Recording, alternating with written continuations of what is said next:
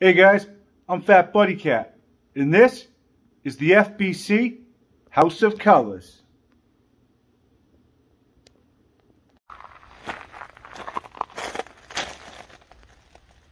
Couple of those might work. Alright, we're going to need an old welding rod. That'll do. Some painter's tape.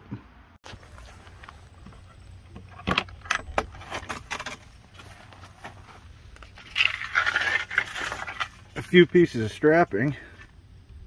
We're going to stack the strapping together.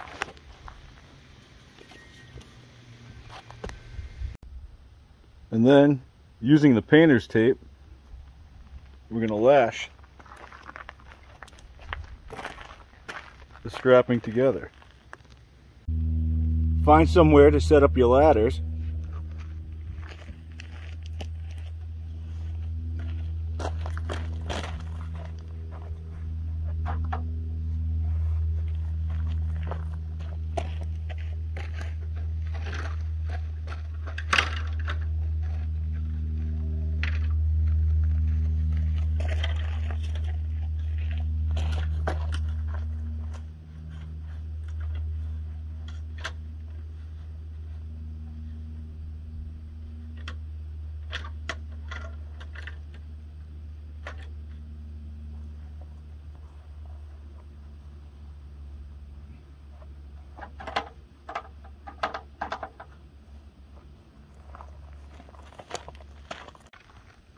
And then you use your strapping to make a bridge.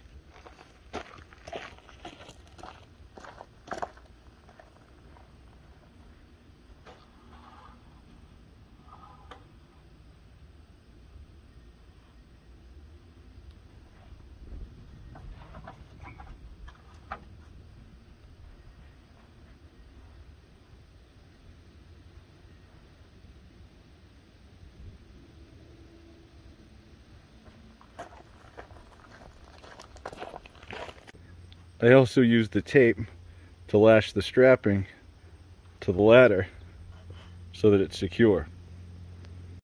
I looped my welding rod around somewhere towards the center of the frame and then used a pair of needle nose pliers to twist it around a couple times. Oh, I just happen to have these super mega long zip ties. I'm gonna grab one of those. Alright, and then I just passed it through my welding rod loop. Okay, and I'm gonna leave both ends unattached so that I can grab one with each hand, and we'll be attaching it to our tower. Before I do that, I put a little Bondo on my touch-up areas, and I'm just gonna sand that real quick. Clean it up. Hit it with a little primer. Alright, got all my touch-ups done. Everything's smooth again. Next, I'm going to hang it up. I'm going to prime those spots.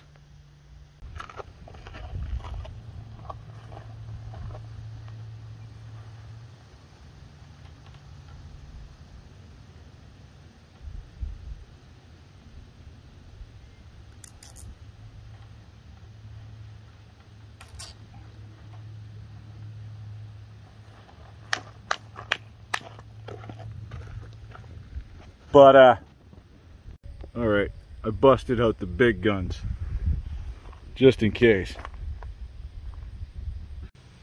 First thing, touch it up with a primer.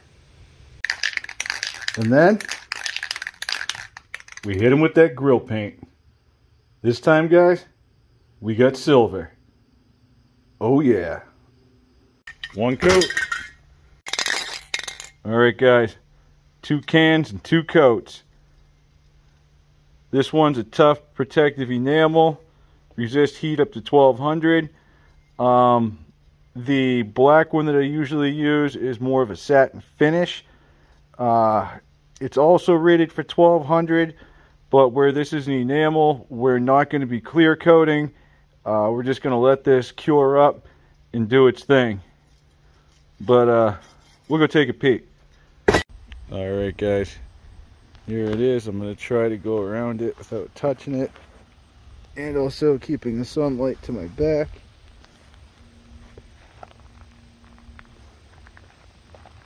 Not too bad. Now this one is sort of a satin enamel too, but it has that really fine bright sparkle to it, so be interesting to see how it looks once it dries. Okay, it's had plenty of time to dry. I'm now going to be taking it down. Whoop. You hear that thunder? We got a storm coming. I'm gonna get this thing inside. Alright, in this light you can really see what I'm going for. More so if I turn it this way. See how it gives off different shades of grays and silver? That's what I want. Alright, I wanted this to have sort of that raw steel look, but you know, all the advantages of not being raw steel because it would rust. So here's what we got. It's very flat to the touch. All right, it hasn't even cured overnight, but I can tell you right now this is a nice hard enamel. Okay, and that's what I want. I want something that's going to be easy to maintain and something that's easy to repair. So when I go to put my motor on, all right, and we're gonna drill our 4 holes out, we can do that, and then it's just a quick spritz and we're good to go. Same thing with the chain tensioner. All right, if we decide to change the brakes in the future, if we want to put a live axle kit on it or something, you can do that. All right, and it's going to be a lot easier to cut those parts off and weld new ones on and repair it, you know, than if we did something with a high gloss finish, clear coat, and all that stuff. Don't worry, it's going to have more color. We're just going to do it a different way. Well, I do have this pile of parts, and we are going to have to mock this thing up. What should I do? Alright guys, I got a few parts mocked up on here. Nothing's tight. Alright, everything's just, you know, finger snug. So here's what we got so far.